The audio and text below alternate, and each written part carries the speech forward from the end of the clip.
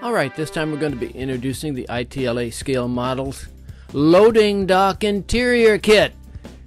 Every layout, every scene has the ability to have more detail in it. There's no such thing, in my book anyway, of having too much detail. This is how the loading dock interior comes. It's this interesting high density wood product. And they turn out to be just these really interesting scenes that you can make any way you wish.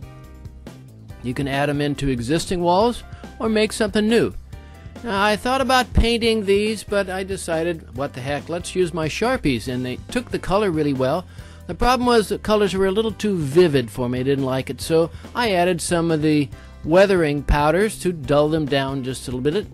Made them look really nice. To remove these parts from the backing, all you got to do is just push them through.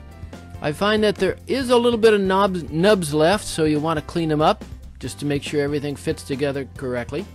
Start off by building the boxes. They're just the classical square box, and you'll see the feet there, the little X feet. Then you start adding the interior stuff, the boxes, any way you wish. And you can put them, well, literally any way you want. Oh, I almost forgot.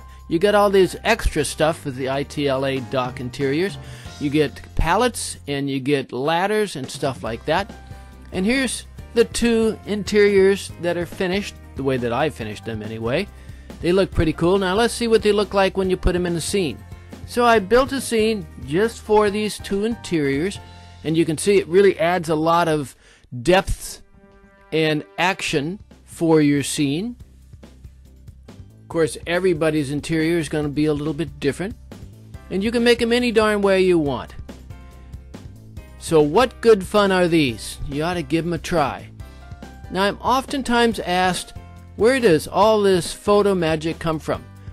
Do I have a gigantic layout room? Well, no, in fact, a lot of this stuff is smoke and mirrors. I make these different kits just for the photo and the video.